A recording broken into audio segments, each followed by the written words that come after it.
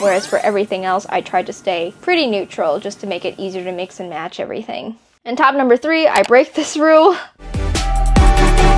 Since I'll be going to Japan within the next couple of weeks, I'll be gone for about a month after that. I might as well bring you guys with me into this whole process. We get 2 checked bags and then 1 carry-on and personal item each. But the problem is we're flying into Haneda Airport, and if you know, Tokyo has 2 airports, Haneda and Narita, for the first time, and then we want to visit Sapporo. We're gonna be flying out of Narita, even though we landed Haneda. We're flying out of Narita to go to Sapporo, which is why we can't pack a bunch of stuff to bring with us on the plane like we would normally do for flying Delta, which we only have 15 pounds or 7 kilograms to contend with. And then my boyfriend is coming with. He's paying for extra weight in his carry-on. These are our carry-ons here. Mine's the pink and his is the gray. Kind of cute, we're matching. So he paid, I think, an extra 2,000 yen. His is going to be 14 kilograms is his limit, which is about 30 pounds-ish. And we don't have a luggage scale, so we're just using our bathroom scale, standing on it, getting our weight, and then standing on it with our luggage, and then subtracting it to make sure it's in the limits. But he's not a big planner, so he hasn't even packed yet. I thought it would be interesting to talk about my thoughts for capsule wardrobe planning. I'm keeping the clothing to a minimum. I don't want to overpack. Like, I feel like I did that with Florida when I went to Disney World, and maybe talk about my tips for how to pick a capsule wardrobe when you're going on vacation and still look nice. And I'll be showing you guys the pieces that I chose and my thoughts and reasoning behind it. And I've narrowed it down to only 10 pieces for my vacation wardrobe clothing, and that's it. And we're gonna be gone almost a month. We're definitely gonna be doing laundry. I think 10 pieces is a decent amount with laundry. I feel like if you're going on vacation for more than 2 weeks, you should be doing laundry because it's not going to be economical for space and weight. So I have a list here on my phone. I'll throw it up on the screen as I go. I'm going to be packing into our carry-ons here. The rest is just gonna go in our checked bags. We're taking transit to Narita from Haneda, and then we're gonna be shipping our bags to our hotel in Tokyo while we stay 3 nights in Sapporo. This is my checked baggage, this large black one, which I actually stole from him. This black one, and then there's another one that's nested inside. Flying from the US, I think you can only have like a quart-size bag of stuff. That's liquids and gels and aerosols, and each individual item can't weigh more than 3.4 ounces. You know, it's the 3-1-1 rule. And I have it sorted into a category of what I'm going to be carrying on the daily around. I have nice bags, but I'm kind of concerned about bringing them overseas, especially since I'm going to be reapplying sunscreen. I'm just gonna bring my mini backpack. Plus, I have worries that if I'm carrying something heavy on my shoulder all day, it's going to hurt one shoulder more than the other, and backpacks are way more ergonomic for a long period of time because they spread the weight evenly. And the next category I have is beauty, then hair, then toiletries, then clothes, aka my capsule wardrobe pieces, electronics, and then miscellaneous items. Florida, I had a really nice bag that got destroyed, so I'm kind of not wanting to take the risk again because of what sunscreen can do to my leather bag. So my mini backpack it is. Even though it looks very cute and compact, it actually fits a whole water bottle in there, or any kind of like 16 to 20 ounce water bottle. So it gets the seal of approval for me. Bought a wireless power bank specifically for this purpose. Sunscreen applicator. This one is actually a refillable one that I actually used. A syringe we got off of Amazon, as well as this is actually from Amazon as well. And this twists so that you can take the cap off, and then this also twists to unlock the flow or lock the flow so that there's no drippage. I bought this refillable one because I was sick of having to overpay for like stick roll-on sunscreens just for the convenience, because this is cheaper to just use the lotion and fill it with this. And also I was sick of getting sunscreen on my hands from using the lotion, so I hate the greasy feel. I wanted to get this so that my hands, when I reapply sunscreen throughout the day, doesn't get messy, because taking care of your skin is important. And also I heard that Japanese and Asian sunscreen is like more watery and matte feeling than like American sunscreen. I'm hoping to get the Biore UV 50 when I'm over there and stock up, so there's more of an everyday lighter water-like texture sunscreen rather than an oily feeling one that American ones have. I can repack. Y'all better be happy because I'm cleaning up this mess for you guys. Another thing I'm bringing in my everyday essentials is the Row SPF 50 mineral powder. Brush just like this and retracts, which is super cool. And it's a mineral powder.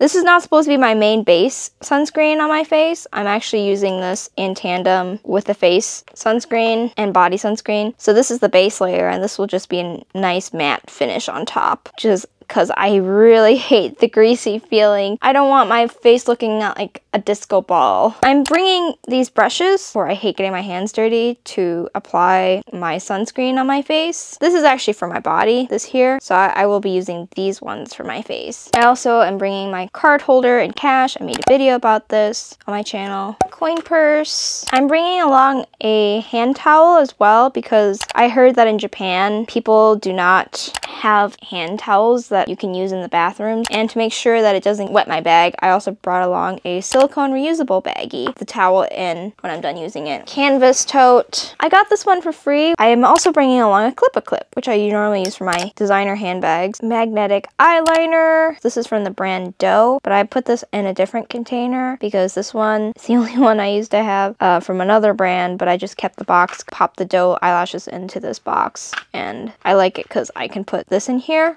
And I just glued the style and the name of the brand from the original packaging onto here just so I could remember what name it was in case I wanted to buy more of these eyelashes in the future, because I really love these. They're like made from silk fiber and they can last up to 60 wears, and they're a Korean brand. It looks kind of like a hot mess right now. Bear with me, please. Phone wristband. And I like it because it's like this silicone squishy material, and this is how it attaches to my phone, is via here, but it keeps my phone secure, and then I can just have it on my wrist throughout the day because I figure going to Japan, there's going to be a lot of navigation. I kind of don't want to have to pull my phone in and out from behind my back, because that's the one con about a backpack compared to a crossbody. Things are less easily accessible. You have to swing everything to the front. Because I heard that in Japan, you can get stamps at train stations and at various stores and places for free. I got this notebook specifically for this trip, which I really love because it's like in the traditional binding style. I also got this cute little pen clip to go with it, and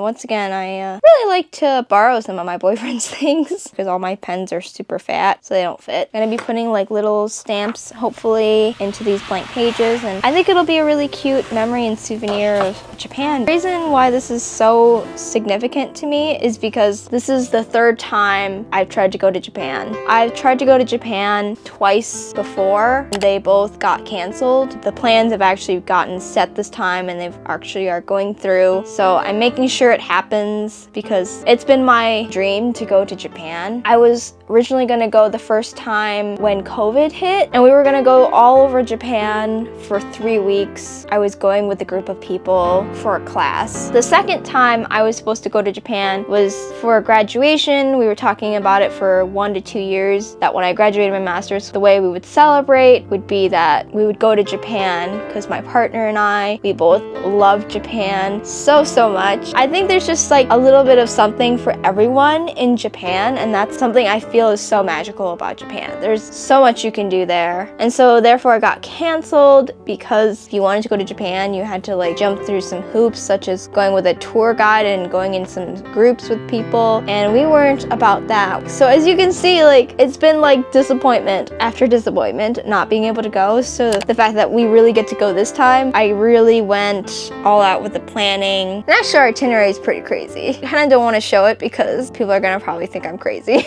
This is why this Japan trip is so meaningful to me, and I'm so excited about it.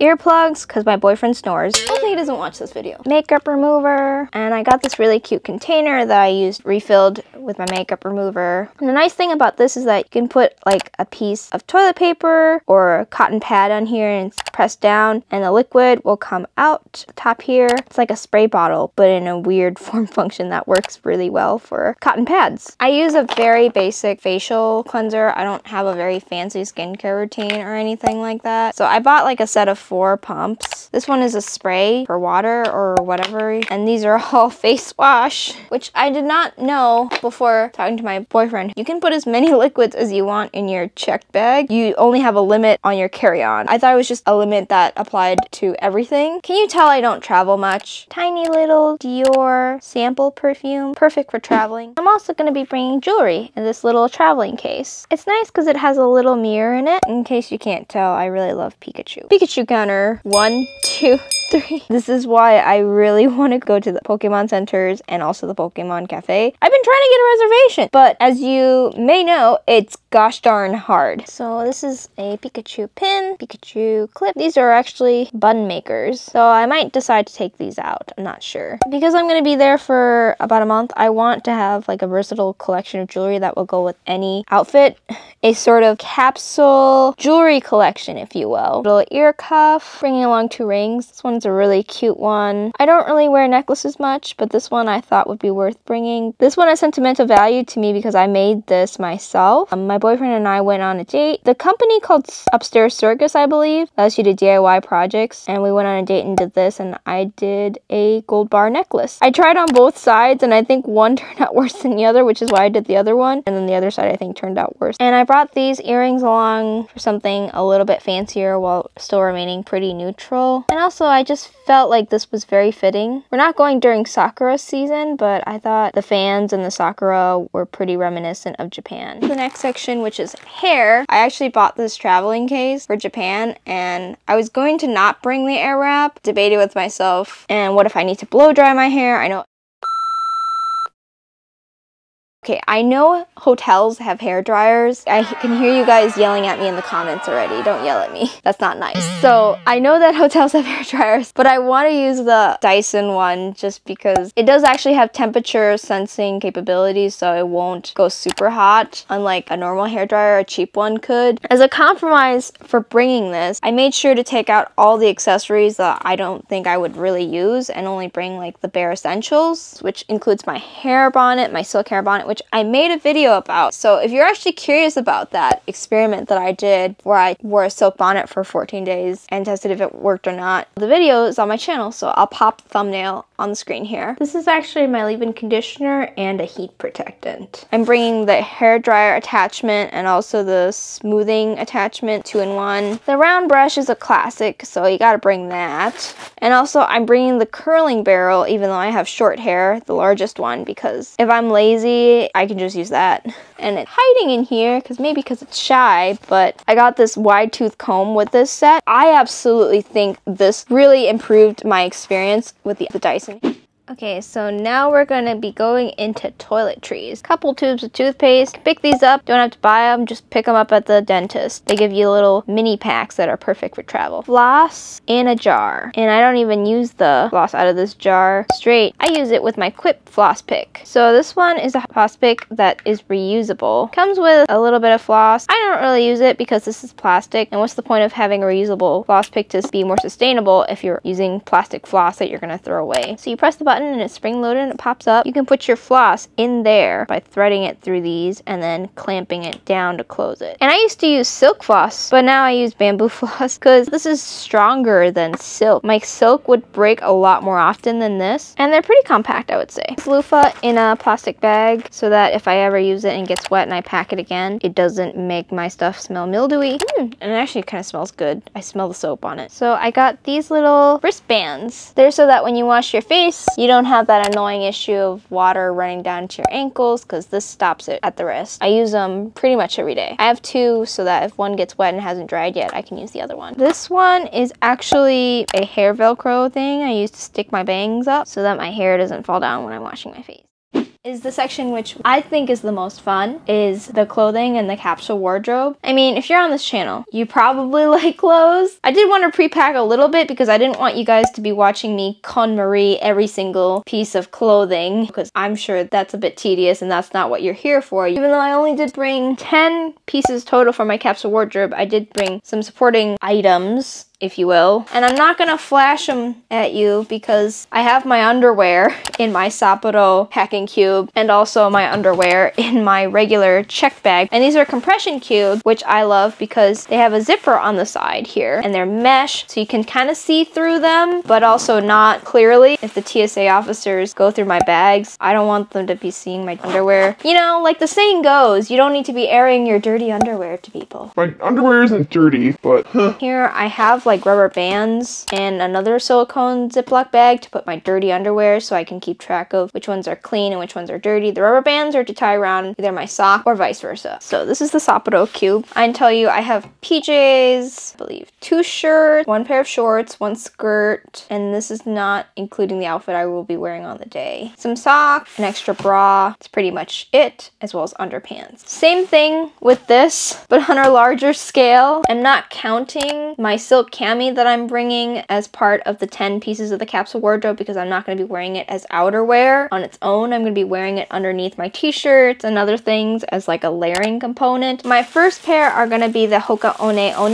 that we got when we were in Disneyland, Florida, because we brought a pair of shoes and that just destroyed our feet. I'm only bringing 2 pairs for almost a month of travel, and I really want to make sure I pack shoes that are really good for walking because I know that in Japan we'll be walking 8.5 miles a day. We're actually going multiple places, which I will be making multiple vlogs about, so subscribe and stay tuned. So I have these pairs here, and then the rest I stuffed inside my tennis shoes, which are the Adidas Superstars. The reason why I chose the Adidas Superstars is because they are super versatile with my dresses and my other shoes, and they're super comfortable. But the Hokas are definitely the most comfortable, even though they're kind of ugly. I was so paranoid. I would forget these. I left them by the front door, and then I also stuffed the socks I will be wearing that day we leave for a flight in there as well. But as you can see, they're not really fashionable. I have other shoes that are comfortable too, but they will not hold up to 12 hours of walking in them. My boyfriend and I in Florida, when we went to Disney World, we mapped out our feet, basically a 3D scan of our foot. It was determined that this would be like our best fit for our feet type and our arch type.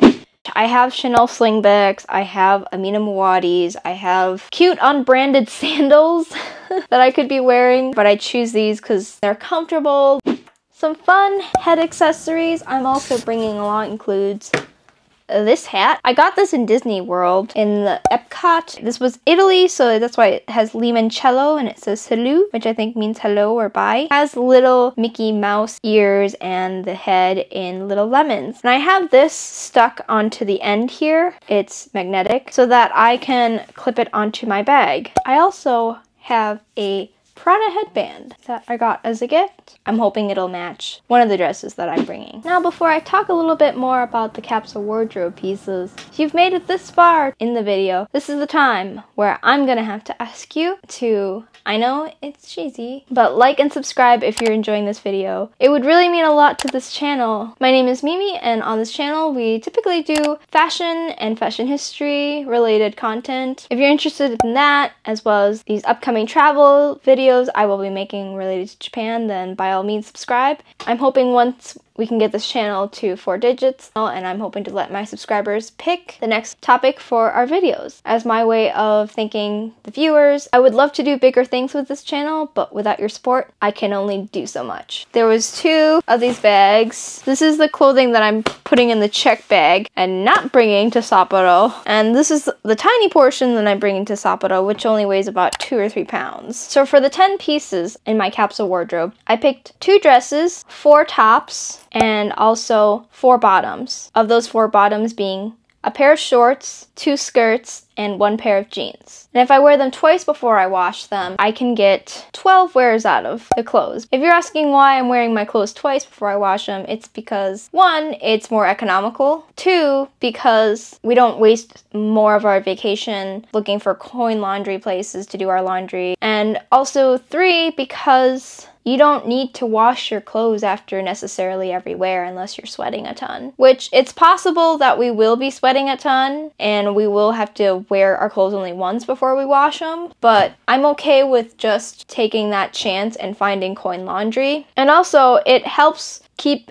my clothing to a minimum if I can wear them twice and then wash them or not, because otherwise I feel like I would be overpacking and having to bring more clothes than necessary. And I picked a total of 10 capsule pieces for this trip, and I thought a lot about what colors I want. I was kind of beating myself up, to be honest, because I didn't want to pick neutrals, but at the same point I knew neutrals would be the easiest option for picking a capsule wardrobe that would be cohesive and easy to put together with other pieces. And I did make a video about how to do a neutral capsule wardrobe as well as how to do a colorful capsule wardrobe. So I knew I could have done a capsule wardrobe that was colorful, but I just chose not to, mainly because I have a limit as to how many colorful pieces I have, and most of my colorful pieces were like winter wear or not really made for summer. But I still wanted to add a little bit of color into my capsule wardrobe. What I did decide to do was add some color in through the dresses, because I have colorful summer dresses. I think this is the best way to incorporate that compromise, was to do more neutral shirts, pants, shorts, and skirts. And then also for pop of color, I had 2 dresses, tailoring it down to a small capsule wardrobe while still having the flexibility of both neutral colors and also colorful colors allows me to have the best of both worlds. So for my 2 dresses, I picked a yellow gingham dress from Reformation that is made out of linen, which kind of a terrible choice, I know, but I wanted to wear a summery dress, and I am aware that Japan can be a little bit conservative about that, which is why this outfit you see me wearing is actually the same pair of jeans and the shirt that I will be bringing along for my trip in a couple weeks from now. And I will be wearing this shirt underneath that dress. The second dress is a green Tallulah dress from House of CB, which I've been lusting after this dress for a while, and I didn't think it would be great, but I bought it. And I will definitely show footage and photos of me wearing it in my vlogs going into Japan, but it is stunning. And I thought I would have to crop it because I'm actually really short. If you're a shorty like me, you and I both know that we always have to hem our skirts and pants no matter what. But no, actually, it looks very flattering on a short person. Of the 4 tops, one is this one. It's an Everlane organic 100% cotton tee. Top number 2 is my mock neck sleeveless cream knit. It's a very versatile top that I feel like can go with anything, and it's also neutral. So for the dresses, I picked colors, green and yellow, whereas for everything else, I tried to stay pretty neutral just to make it easier to mix and match everything. And top number 3, I break this rule by picking a floral top, which doesn't necessarily go well with some other pieces like the Burberry skirt, but it's summer. I wanted to wear something summery for my vacation, so you know what? Sue me. Top number 4 is my lace-up gala top. I picked it because, like, once again, it's a summer top, and I don't think I could normally wear this kind of top to work. It's made out of linen, which is a very sustainable fiber because it actually is carbon neutral. It can be. It's from the brand Gala, which is this French brand that uses dead stock, which is fabric that has been produced but is no longer being created, and it has no other use but to go to the landfill unless you repurpose it. My shorts are these white pair of shorts I got off of Depop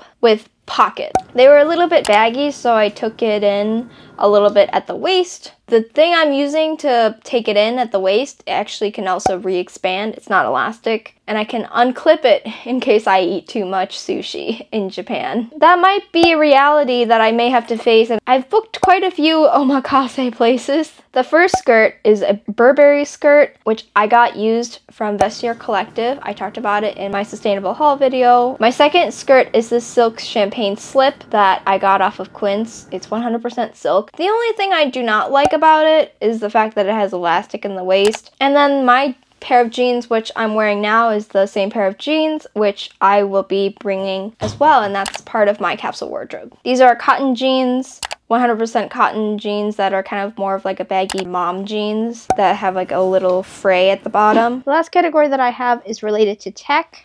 I won't show it all. Miscellaneous includes more AirTags and other sentimental items. I also put on here my backpack as well as extra space for souvenirs as an item to pack. I also actually have extra pouches left over for my packing cubes that I'm going to use to organize the souvenirs once I get there. And these are the extra bags. One thing you will notice that I'm not packing within my tech, even though I am packing my 5 terabyte hard drive, I won't be packing my laptop because I don't plan on working and editing while we're there. This is a trip and a vacation after all, so I want to actually enjoy it. And if you really want to support the channel and appreciate the content we're making, then give this video a like and subscribe. And you also want to subscribe because that's where I'll see you guys next, is in Sapporo. Bye!